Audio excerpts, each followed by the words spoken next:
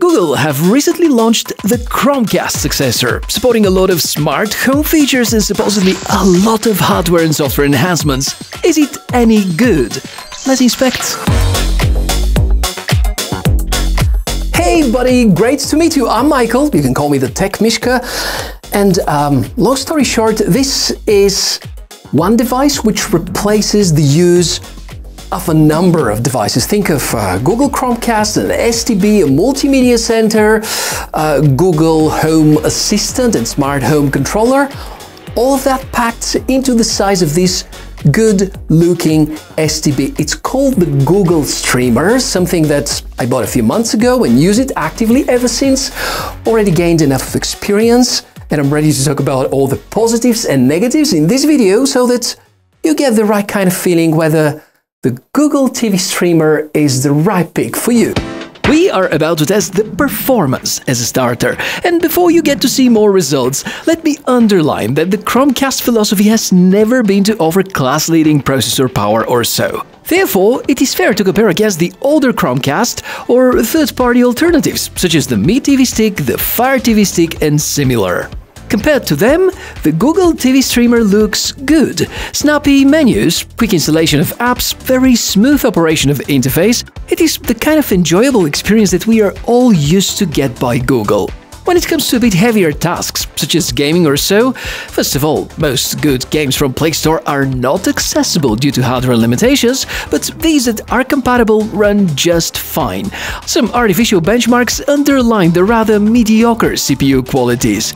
Keep in mind that none of these tests are available to download directly from Play Store, so I had to sideload each one of them in order to get some data. Despite the unimpressive results, for the goals that the device has to accomplish, it is more than enough. And true, I did mention gaming a moment ago, probably the use case I'd recommend the least. Yet possible, a few basic racing titles are available in Play Store. You can also try sideloading some heavier ones, but again, don't have too high expectations. In most of the cases you would need a joystick. There are multiple compatible options as long as you use the Bluetooth protocol. And yeah, all of this could be quite fun. Concerning more of the use cases, this is where the Google TV Streamer shines. First and foremost, it is among the most advanced Google Home Nests you can think of. Yeah, all of these devices controllable via your smartphone setup can be easily accessed via the interface. Now, if you are into smart home features, then for sure, saying that the device supports both Matter and Thread protocols is great news. However, if you expect easy integration with devices such as Homey, this won't really work due to the lack of corresponding API. Acting as Chromecast means that you can cast to the device literally anything, and this is among the strengths. Just imagine having guests at home and you want to show a photo or a presentation, it's just a few taps away from being displayed on the TV. Neat. You can use the Google TV Streamer as a fully functional alternative to a smart TV. Just connect to a monitor or TV with HDMI and use the interface. The IPTV subscriptions that I use work flawlessly, and the interface is almost as snappy as what I would get with my TCL Smart TV from last year. And of course, we're going to dig deeper with the software, but let us first check about the hardware side. The design and the build quality precisely. I can only say good words about Google's way of presenting products this year. Nice and sleek.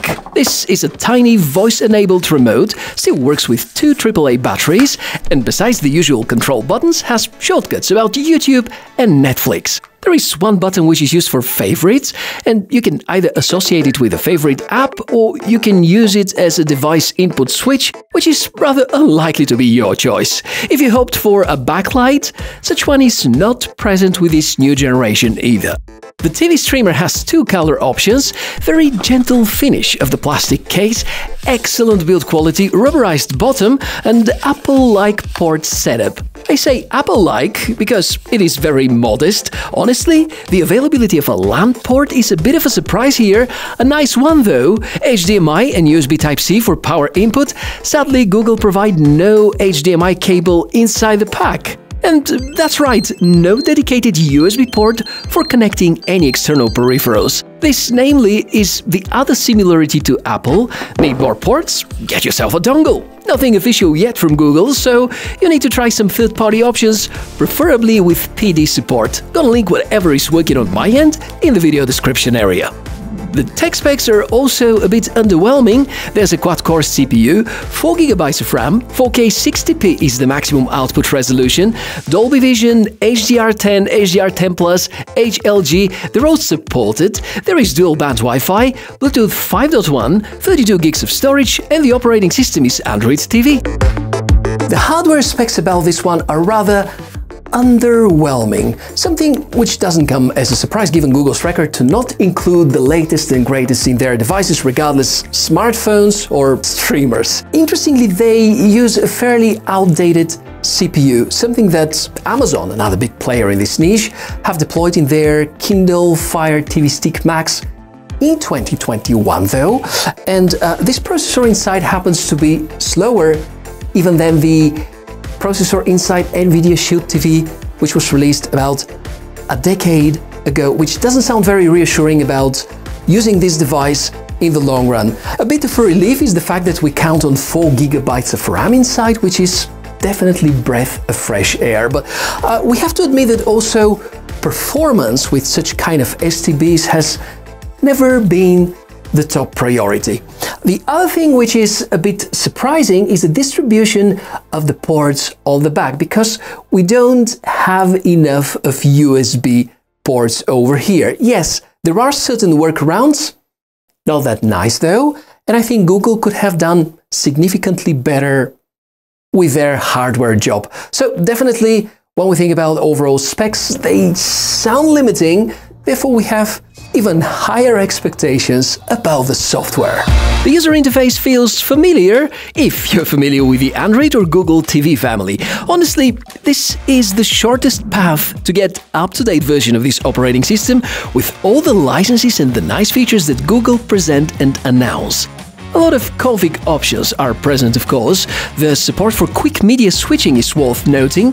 It is an HDMI standard which reduces the time and the screen adjustments whenever you play multimedia file that runs in different resolution or refresh rates. You could additionally access a lot of video and audio config settings, pair external devices, set up controls for remote devices such as TVs and soundbars, and many other things. Google have done an exceptional job about having all the popular streaming services certified. This includes Disney+, Apple TV, Amazon Prime Video, Netflix, and so on. Whatever you use likely is supported with this box. Since my ex-Jimmy projector at home doesn't support Netflix, I guess this is an easy way to get everything properly running. Connectivity-wise, well, the LAN port is the only visible good hardware thing.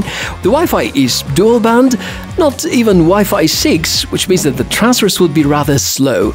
You could attach USB devices after all, but requires a bit of patience, and having extra hardware about that is irritating at least. Also, the Bluetooth 5.1 feels like a very old generation of the protocol already, still compatible with almost everything else that is newer. At least, if you can't find the remote, you can use the smartphone as an alternative.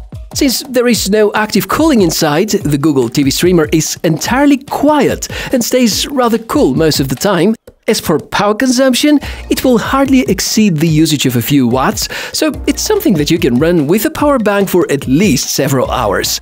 And before we get to give it a verdict, let me share with you my understanding about what is not that attractive with it. Clearly, the outdated hardware, the lack of more USB ports for peripherals, the lack of backlight for the remote control, the lack of Wi-Fi 6, and the unexpectedly high price this time. In the end, the Google TV streamer is one of these devices which leave us with mixed feeling. Because on one side, yes, it's very unique. It's currently the only good hub which supports Thread, Matter, has Ethernet, can act as Chromecast, and has proper voice integration for Google Assistant. On the other hand, the hardware is kind of limiting, the lack of ports is definitely irritating, and the fact that the price is now significantly higher than Google Chromecast is going to make a lot of people think twice before they buy it. And I honestly think that Google wanted to release this in order to make a point that they can still be better than the competition such as the Mi TV Stick, the Amazon Fire TV Sticks, and everybody else. But I think that given the hardware specs, this is going to fail to impress all the tech enthusiasts, and yet probably the best Google-made device if you're looking to get uncompromised Android TV experience with all the latest upgrades and security patches. So it's a bit confusing, and definitely on the hardware side, Google could have done significantly better job. At least this is my opinion, and I'm really curious to hear about your opinion. In the comments, feel free to share experience, tips and tricks, and potentially any questions you might have in regard to this particular device. I'll be very happy to help you and support you over there. Thanks a lot for watching this episode. In case you want to subscribe for more, then hit that particular button. Give me a like if you enjoyed the video thus far. And I, Michael the Tech Mishka, wish you a fantastic day. See you soon. Bye.